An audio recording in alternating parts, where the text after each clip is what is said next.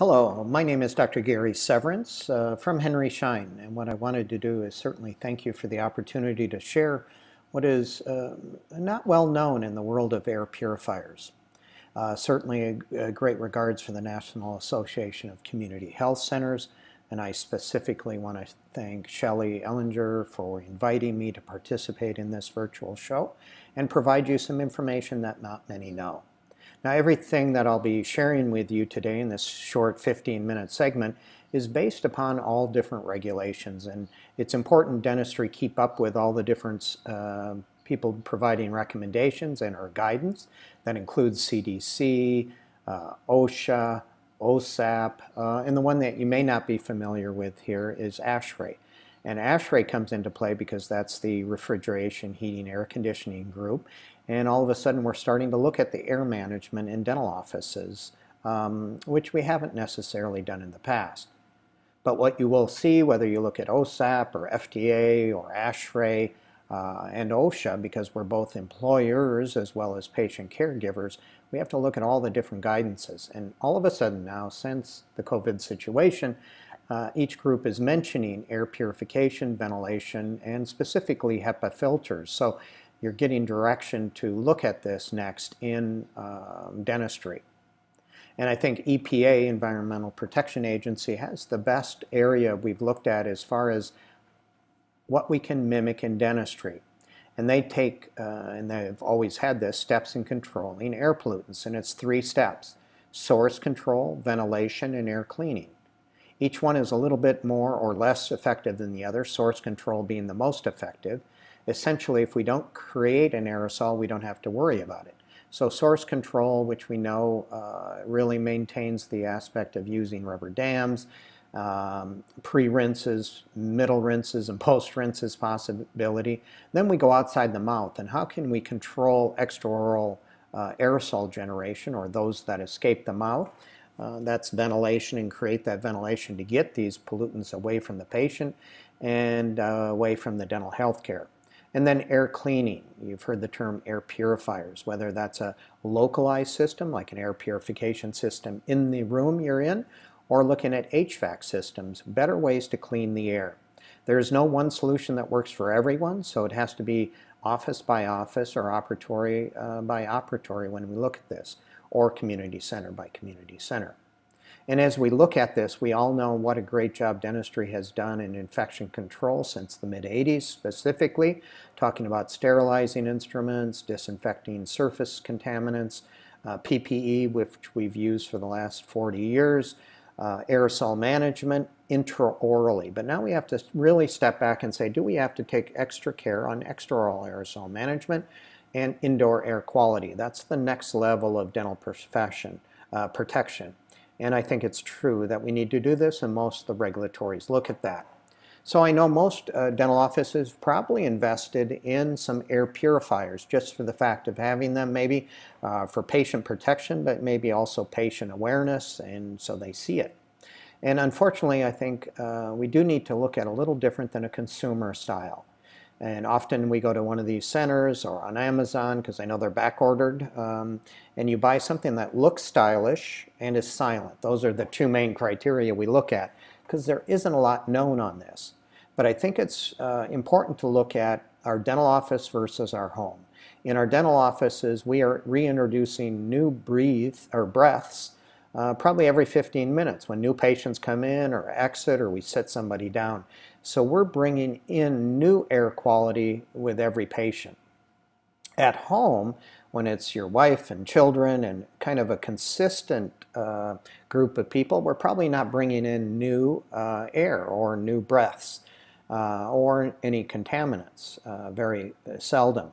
So it's okay to probably invest in these type of filter situations in the home, which over time can clean the air. But when we're in a professional environment responsible for the health care of our patients as well as the health of our team members and safety, it's best to up that category and look at new ways we can purify the air. And in fact, it's important for you to realize that any of these air purifiers are simply recirculating the air through filters, and over time they can clean the air. But in a professional situation, probably need to get up that a bit with single air pass kill rates, and I'll explain what that is. The way they test these air purifiers that just have filters is they put it in a smoke-filled room or a room with contaminants and then run it 30 minutes, 40 minutes, there's no standard, and they come down to a statement of 99% of contaminants are removed. But that's over time. And so good air comes in and we're recirculating some bad air for a period of time. There is something called single air pass, and there's one system that has and promotes that as the air comes in the bottom, it goes through filters and a reaction chamber, and you can see how clean or decontaminated the air is, deactivating some of the viruses and bacteria, so it's non-detectable, but also running through some filters. So this is more of a healthcare professional environment. And I think when you look at the commercial air purifiers, or even those that are offered in dentistry, it's recirculating over minutes. When you look at a system that can do this on a single air pass, and we didn't necessarily come across this other than by direction from WHO, and sometimes they recommend looking at some of the countries that have been very effective, and one of them have been South Korea. Now they had their issues with the pandemic, the most recent pandemic as well. But in 2003, they had the first coronavirus, or the SARS coronavirus issue, and they responded with creating some technology called the virus killer technology. Originally in 2003, and the epidemic in 2004, they created this through universities and government bodies. And currently it's in 370,000 commercial installations in South Korea. 80% of all hospitals, universities, healthcare centers as well. It won Best Innovation because what it does is not only filter the air, but inactivate through a reaction chamber many of the pollutants, and there is no recirculation, none detectable when they've done the studies with poliovirus, influenza, adenovirus, and a previous version of coronavirus. It's safe to say that the current pandemic, or the virus SARS-CoV-2, is not readily available for testing. But they used some surrogates in the past to look at this. And what you see is a single air pass through this technology, there was no detection, and essentially the greatest number they can use is 99.9999%. They can also look at that at bacteria, fungi, and mold, and have the data show none detected after a single pass. So there's 3 different models that's available to you in the United States now that use this virus killer technology. And you can see each one is a smaller subset, meaning it's a smaller unit, but also clears a smaller square footage or cubic foot in the office. So you may want to look at this one unit on the left, the VK103, for large waiting rooms, or open clinical design, like a community center that may not have too many walls up, or an ortho office that may have all chairs. This one may clear that whole area. Every room, you know, in the office is a little different, has different air circulation tendencies as well, so it's important to look at it. They also make one that's more of an per-operatory site, and that's the middle one, the 401. And then a small personal device, essentially, is the Hextio that has smaller areas. And as you look at cross-sections of this, you can see and probably have read, well, I need filters to clean out the majority of the pollutants. Usually they use pre-filters to capture the big ones, then it can go through a HEPA filter to capture smaller particles, and then even carbon filter to get out some of the volatile organic compounds or smells or odors. But then it goes up from the bottom, again drawing air from out of the breathing zone and then putting clean air back into the breathing zone of the patients and healthcare professionals.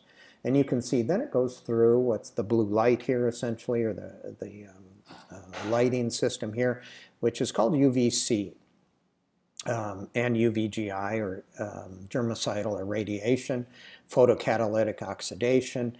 And so what that does is a combination of UV light and titanium dioxide hexagon filters. And as the airflow goes up, it's bombarded with these radicals that then can oxidize or inactivate viruses. So by the time the air comes out the top, nearly or really undetectable, or 99.9997 on a single air pass. And so you look at this and you can see this would be a great one to have in waiting rooms, You can customize it with your labels, so you can again share with patients how they're being protected in this regard. And then they have smaller ones that can draw the air out, well, average size of a dental operatory. And again, we want to draw the air from the breathing zone away from the patient, away from the dental healthcare professionals. In this case, you can place it at the toe of the patient. It can go on a stand if you have windows that you want to not be obstructed, and you can draw it at the toe of the patient. And what it does is draw in then the air from the operatory, and then through a laminar flow along the walls and up into the breathing zone that provides the air that has gone through this, again with a 99.999% clearance of inactivation of any particles. Now, it's very important to know you can also set it on a counter, you can have it between operatories, but you do want to look at the airflow for the proper positioning of this unit as well. And then finally, which is a great option for either personal devices, if you want in your home, this has a battery option to it that you can bring traveling if you want and have it clear in your hotel rooms. But it's also a great one for front desk or smaller areas or offices. It has the same instance of bringing air in towards the bottom and dispensing air back into the breathing zone, having deactivated and filtered the air, unlike these air purifiers that simply recirculate the air until they get it right.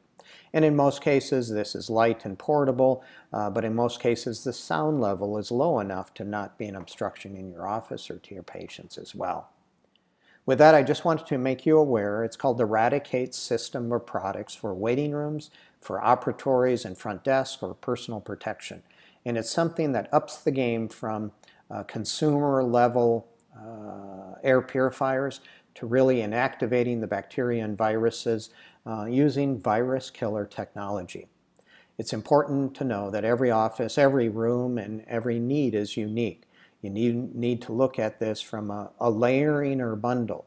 So take consideration of source control, try not to create aerosols, and then if you do create aerosols, trying to get them out of the breathing zone and into a filter system and or inactivation system. And if you can look at the whole office and give clean air throughout through HVAC systems. But most important is the airflow in your office, so take some time to look at that as well. As I said, every office and need is unique. You need to look at the square footage that you need to cover. The design of the office, is it open? Does it have obstacles that air is being stagnated? Is it an open design? The patient flow makes important too. Are they in and out one direction? Do you have the head of the patient away from the hallways, and you want to direct the air away from the breathing zone of dental healthcare professionals and the patients themselves? And then even having team members create their own airflow as they run around the office, getting patients or bringing patients back or getting other infection control guidelines or materials as well. So everything really needs to be looked at in an office to do this effectively, not just for the vision of the patient, but also for the safety of the patients, safety of yourselves and your team members. And then consider how many aerosol producing procedures you create and which rooms do you create them in. Lots to look at, but I know Henry Schein is there as well as other distributors to give you the best advice, and I would like you to consider taking that extra step of infection control. Again, I want to thank the National Association of Community Health Centers, and we want to be there to answer any or all questions. Here's the contact for Shelley, who will be a very great resource for you from Henry Schein Dental. Thank you again.